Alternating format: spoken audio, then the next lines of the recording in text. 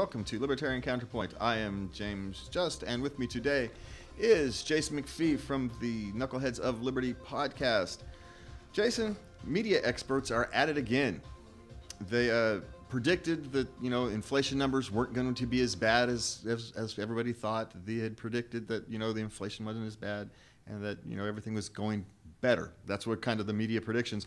And then the real inflation numbers came out and the stock market tanked because, of course, inflation was higher than they had predicted. It's being stubborn, which, of course, for some of us is no surprise, right? We all predicted this for a long time. But with the inflation data higher than it is, my point is, why are we still listening to these people? At this point, why are we still listening to these media experts?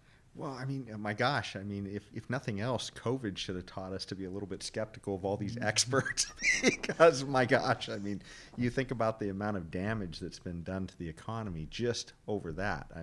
Literally, there's all these lockdowns and everything else. But then, of course, Biden is sort of that's what ushered Biden into office. And now, of course, he's made all kinds of projections. I remember Paul Krugman, when Biden first came into office, was saying, get ready for the Biden boom. Of course, yeah, the boom was a little bit of an explosion, I think, in the economy, but in the sense of it all burning down. It was an M80 in a trash can, right? That was the boom. It was nothing. We all kind of fallen on our face.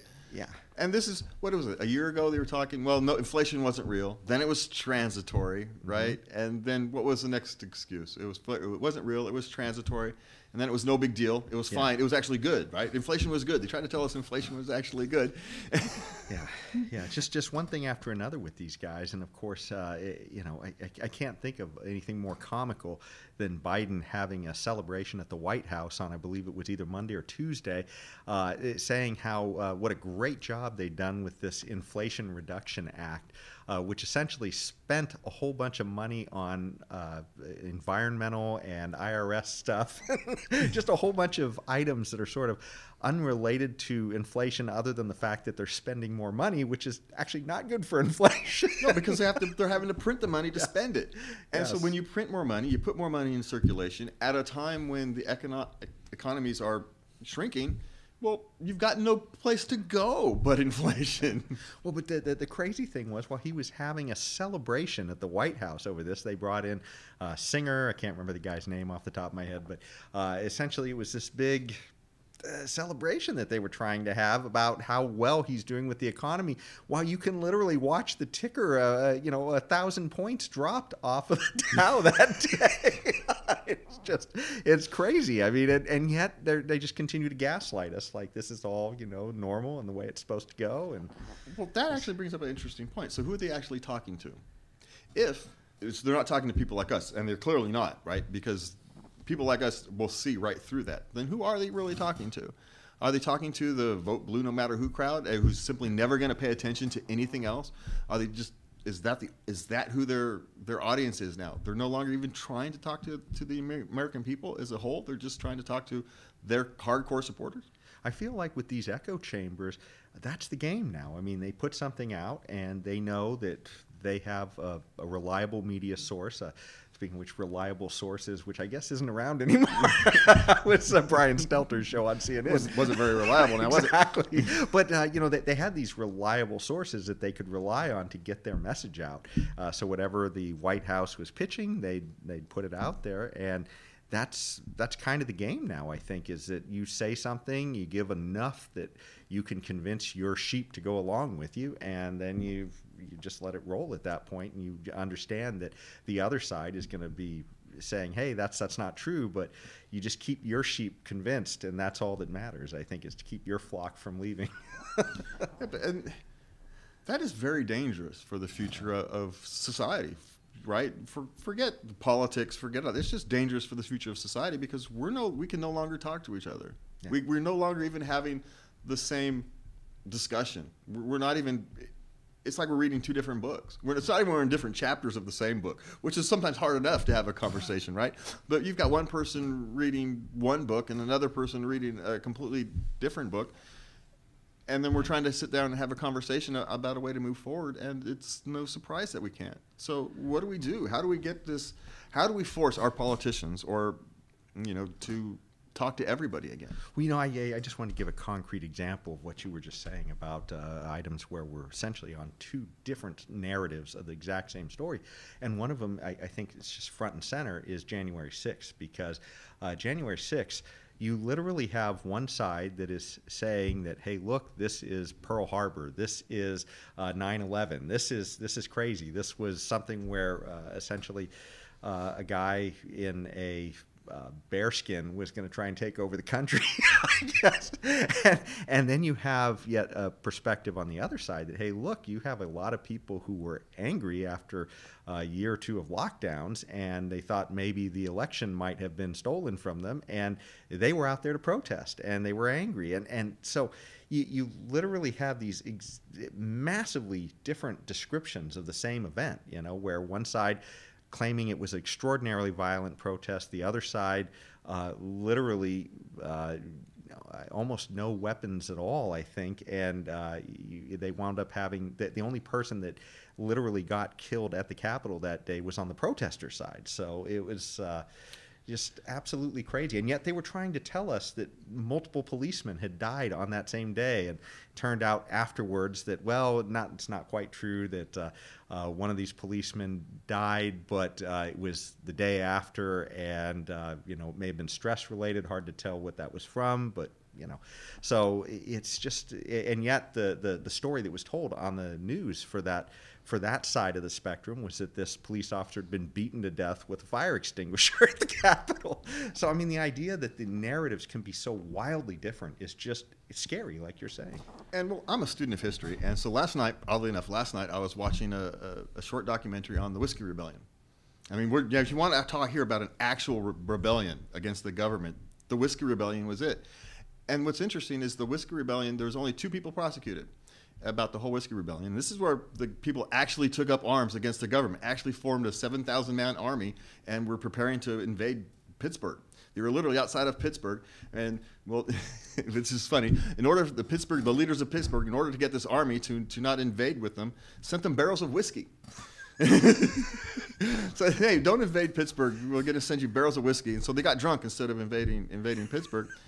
And well, this eventually is what got George Washington up to declare an insurrection.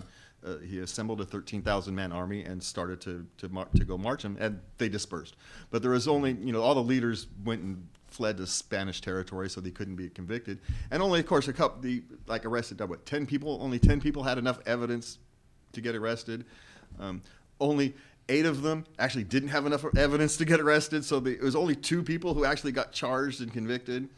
And they were actually sentenced to death, but George Washington pardoned them. Wow. So when an actual rebellion happened, there was no punishment. And the reason there was actually ultimately no punishment, at least legal punishment, from the federal government was because it didn't serve any purpose. We have to repair this country. The Whiskey Tax Act was brutal to the people in Western Pennsylvania and the Western. It was just a complete disconnect on the whiskey tax. Certainly more invasive than a tea tax that well, caused the whole revolution. Well, it's actually very interesting. It's because you have to go search it out. But there was no cash out in the West, and so over the Appalachian Mountains, there was no cash that side, and so the farmers were subsistence farmers. They traded whiskey as their monetary supply was whiskey. When they wanted to pay for the next year's seed, they paid for it in whiskey. And it's interesting because a lot of the stuff too, back in the early days of the country, there was a lot of funny money because essentially the government had to print a lot of money in order to fight the wars and stuff. So I'm not sure how well that lined up with this exact act, but it wouldn't surprise me if you had a money supply that wasn't very stable as well. Yeah. Well, and what ended up happening is that the government came in, wanted money from people who literally didn't have any cash. All they had was food and whiskey. And they were supposed to pay tax on the whiskey that they made from their excess food, but they were thinking of it from a Philadelphia perspective, where you've got distillers who are they're fine, they just pass it on to their customers, it's no big deal. But on the other side of the mountains, in the rural areas, they had no comprehension about what the impact of this law would be. And so these are the people who had literally just fought a revolution. So their solution to being ignored was to fight another revolution. But my point about that whole is, if you want to think January 6th was an insurrection, it was not. If you want to think something that was closer to an insurrection, it was actually the summer before, where you had months and months of violence. Yeah. And that was far closer to what actually happened in the Wisco Rebellion, which had a year and a half of violence before you actually got to the point where people assembled an army. Well, not only that, too, but in places like Seattle, where they literally had their, I think they called it the chop zone at first, and I can't remember what they eventually called it, but essentially the government of Seattle literally handed over 6 city blocks to a makeshift police force of the community. They literally abandoned the police quarters that was in that area. And if you lived there, suddenly there were armed people who didn't work for the government walking around and claiming that they're the new police force. If threatening the authority of the government was really the issue, then it should have been whenever the people were threatening the authority of the government. Because that's actually the problem, was they wouldn't let tax collectors collect taxes. And that's what actually kind of got the whole thing started with the Whiskey Rebellion. And this is the same thing when you have people attacking federal courthouses in Portland and other cities. But no one gets upset over that. But yet somehow, because they attack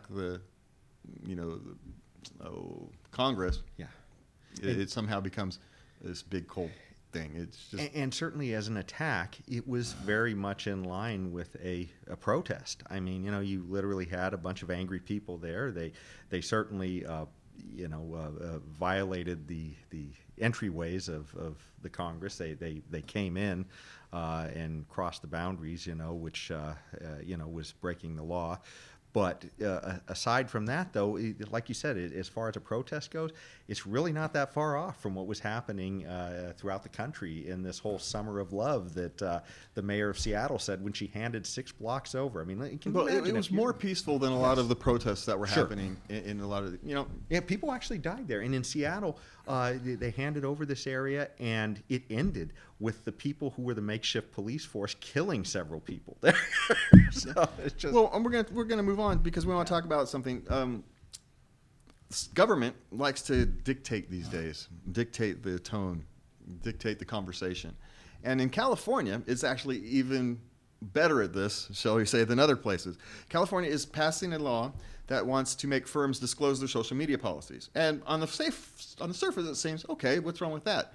But you have politicians wanting to force these social media companies to disclose how they are censoring people. That's actually what this is. How are you censoring people who have ideas we don't like? That's what they're actually going to do. And then if they don't like those policies, if your policies aren't in their interest, if their policies aren't as strong as they would like in the direction they would like, then they are going to use social pressure, political pressure, legal pressure to get you to change them. Mm-hmm. And that is actually the far bigger danger, is that we now have government using legal means to pressure social media companies to censor people. Yeah, which kind of circles back to what we were talking about earlier. I mean, the scary thing we saw this with COVID was, literally the government and social media companies sort of getting together to say, hey, look, you're not saying the narrative that's coming from the WHO. You're not saying the narrative that's coming from the CDC. Therefore, it doesn't matter what your credentials are. And quite frankly, it shouldn't even matter. The bottom line is, if everybody should be able to talk, and nobody has to listen. But the bottom line is for government to be colluding with these social media companies to shut people down who aren't going with the official narrative. That's scary stuff. We're really getting into an Orwellian situation. And it's not even discussion. Have we seen it? We on your show, your podcast, and this show here, we get, shall we say, not quite censored on YouTube. We don't get censored anymore, but we do get shadow banned on YouTube, right? It's very hard for people to find us. If you search for us on YouTube, you have to put us in quotes. Otherwise, it's going to be very difficult to find us. And we get that without even talking anti-narrow. We just bring up guns. We bring up the gun issue, and you get shadow banned Doesn't even matter what you talk about guns. If you just say the gun word, you get shadow banned. So you have people who or even want to talk about guns, gun control in a way that people would like. You have to talk about it in a circular way. You can't say gun control. You have to say you still have to talk around it because the algorithm. So nope, they mentioned guns, it's off, and somehow it's not advertiser friendly, which makes no sense. If you can't make that is the biggest cop out, because if you can't sell advertisements on things that are not advertiser friendly, well then you're looking for the wrong advertisers, because there's all kinds of people who would love to put ads up on anybody, right? Anybody that's getting views, I want an ad running, right? There's a lot of businesses that will do that. So if you're not doing that, it's not really advertisers friend. It's not about advertisers. It's about you want a specific message, and you're lying, saying it's advertisers. It's about advertisers, because it's not. It's about the advertisers you want. Yeah. Well, and whatever rationale they're given, the bottom line is we already know there's evidence that's already come out that Facebook has already mentioned that they've had the FBI come and contact them. We saw this with the Hunter Biden laptop issue before the 2020 election, where they suppressed that information. Essentially the FBI trying to tell them it was Russian misinformation before it got to them. And the FBI was in possession of the laptop at the time, so they knew it wasn't Russian misinformation. But they were going around telling social media companies, beware of this Russian disinformation that's coming your way, and getting them to essentially censor this stuff. And it's scary stuff when your government is literally trying to control the narrative that's happening because that becomes a point where now the government is actually election interfering, right? Yes. Isn't that election interference? And you've got the bureaucrats, a bureaucracy, interfering in an electoral process by, framing information. Whether that, it's not their job to frame information, right? Their job is to prosecute crimes. That's investigate and prosecute crimes, not to frame the narrative, not to control what people think. Their job is to quite literally investigate and prosecute crimes. And if they're prosecuting words, then thought has become a crime. Mm-hmm. And that's, far, far more dangerous, quite frankly, than many of these other issues we're facing with today. Well, quite frankly, too, we should have all been put on notice about this by Eric Snowden when Eric Snowden came out and essentially sacrificed his well-being for the rest of us by letting us all know that, hey, look, the government is telling you that it's not spying on you, and it absolutely is. And he proved to us that these leaders are coming in front of Congress. They're being asked if they're monitoring the U.S. citizens. They say no, and absolutely they are. And fortunately, we have patriots like him that we're not honoring by pardoning him. I can't imagine somebody who doesn't deserve a pardon more than Eric Snowden does. And it just it's absolutely sickening that that man is sitting in Russia, losing a fair portion of his life because we are too cowardly as a society to stand up and thank him for his service. Well, and if you're going to prosecute Snowden for violating the duties of his job, but why aren't we prosecuting the people who violated the constitutional rights of millions of Americans? Yeah. Why aren't we prosecuting the leaders that he literally said were lying to us, and we have video of them lying to Congress about this? They're not in jail, but Eric Snowden is in exile. Is in exile, yeah. And when we talk about why should we tell the truth, well, if the politicians and the government officials can sit there and lie to Congress, why can't anybody? Yeah. I mean, why is it such a big deal that if I went to Congress and told Congress of some lie, I'd get thrown in jail, at least in contempt of Congress, right? That would be the very least that would happen. But yet, FBI official, a CIA official, an NSA official can go in there and completely lie. We can know they're lying with provable facts, and literally nothing happens. Yeah. Well, hopefully, I can't think of a better litmus test for liberty than for the next person who runs for president, who's not Biden, who says, hey, look, I'm going to pardon Eric Snowden and I'm going to pardon Julian Assange, because these people are literally have sacrificed massively in order to illuminate us on what the government is hiding from us. And it's just terrible that we're not that we're letting these people suffer. Yeah, I just don't know if the deep state will allow it. I just don't know if there's. We'll see what happens when the establishment, the deep state, the political establishment, doesn't like what someone in office does. They go after them or their friends or whatever, and there's control there. So, and it doesn't surprise me. I'm not entirely sure that that's going to be able to get done, regardless of someone's intention when they go into office. I just don't think it's going to be allowed to happen. But thinking about things that aren't going to be allowed to happen, Senator Rand Paul has introduced a broadcast deregulation bill to deregulate broadcast networks, things like this, where so we don't have to worry so much about what we say. But it turns out that's never going to pass, at least in this particular Congress. And my doubt is it's not going to pass in any Congress because they like controlling things. Congress likes to control things, and so they're never going to give up this sense of control that they get. But we have to at least give Rand Paul some credit for at least saying that this is what needs to happen. We have too much control. We have too much censorship in this country, and the only way out of it is to get the government out of it.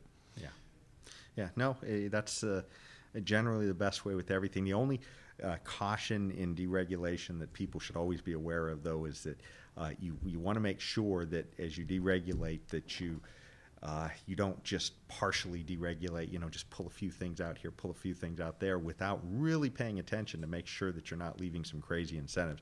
We had something like that with the electricity or the grid here in California back in the days of Gray Davis, and they passed a deregulation, but it only deregulated part of the industry. So you had these crazy incentives that essentially forced, I can't remember exactly how it worked, but I think it forced the energy companies to buy from, at certain prices, but the other side of the industry wasn't regulated, and so allowed them to game it to the point where you had companies like Enron that were essentially holding them over a barrel, and were able to manipulate supply into the market. So you got to be kind of a little bit careful and make sure that you deregulate everything and not just little bits and pieces. I call that one re-regulation. I don't even call it. It wasn't deregulation. You actually ended up with more regulations after deregulation than you end up with it's not deregulation, right? By definition, if you have more regulations afterwards, it's not deregulation. But that was a mess. They forced the power creating companies to sell off their transmission services or spin off their transmission services. So you had this transmission companies and you had power creation companies, but the transmission companies were heavily regulated, but the power creation companies weren't regulated. And so, it became this whole big old huge mess. And so now we end up with it even worse, where the government controls the power. And so we made it even worse, which if we have time, we'll talk about later. But U.S. income inequality has risen during Biden's first year. Biden comes into office about, tax the rich, eat the rich, all that time. We love poor people. And yet it turns out that the end result of their policies is poor people get hurt and rich people are making out like bandits. Well, you have no further to look than New York and California to see what Democrat leftist dystopias do as far as income inequality. They're literally the two biggest states in the country for homelessness. So you have all these people living in tents on the street near some of the wealthiest celebrities in the country. I mean, either whether you're in Manhattan and all of the wealth that's there, or near Hollywood and all of these fabulously wealthy stars living, or San Francisco and all the tech industry, where there's all wealth down there. And Nancy Pelosi with her walls keeping people out. Her compound. It's no surprise to us, right, that the income inequality, because oddly enough, when you focus on it, you're actually just going to create more of it. I mean, it's whatever you focus on, you're actually going to create more of. And so it's not really a surprise to me, but it sure is a surprise to them. Yeah.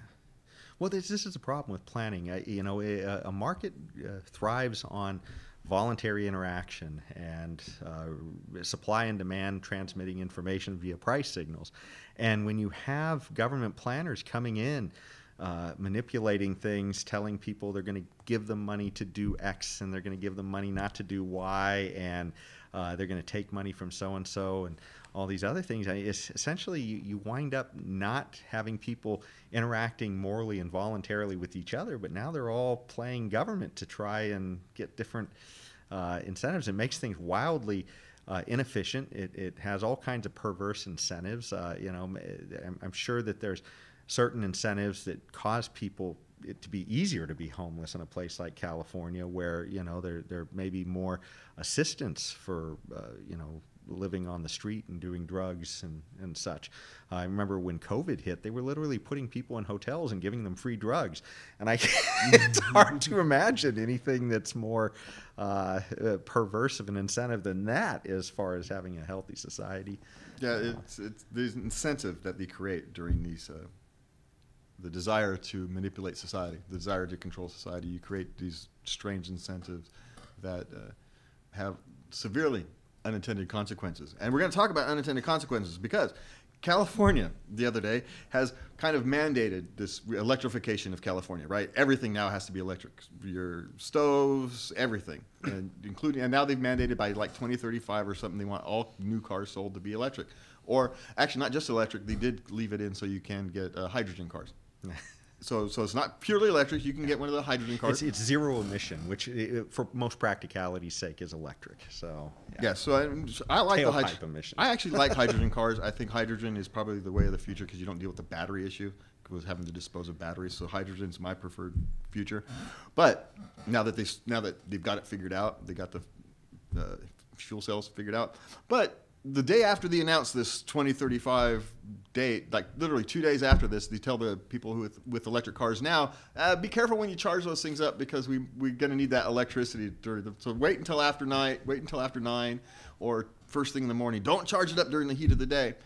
And but in the heat of the day is when our solar panels should be working at most efficient. And it's actually nowadays it's the heat of the day when you want to be running things, theoretically. If you're on solar panels, if you're on solar, it's the middle of the night where you have to be careful with your electricity. But California's grid is not ready for this future, and yet they're mandating it. Well, I think it's in the late afternoon that's the big problem because everybody is sort of shifting from the office to going home. Although now I guess most people are home all day because of COVID policy. But then that's when a lot of people then start their big appliances. Yeah, that's when the air conditioners at the office are still running and people are starting to turn the air conditioners on at home. And they're turning their ovens on and they're turning their washer and dryer on and all those things. And oddly enough, if you think about the way solar panels work work most efficient right between like noon and 4, something like that. Pretty much when the sun is most direct light. So as it gets later in the afternoon, the effectiveness of solar panels drops off, which is actually right when we need the power the most. And so you end up with these. It's just, do these people actually think these things through? Well, what's so upsetting is that if you really are trying to have a carbon-friendly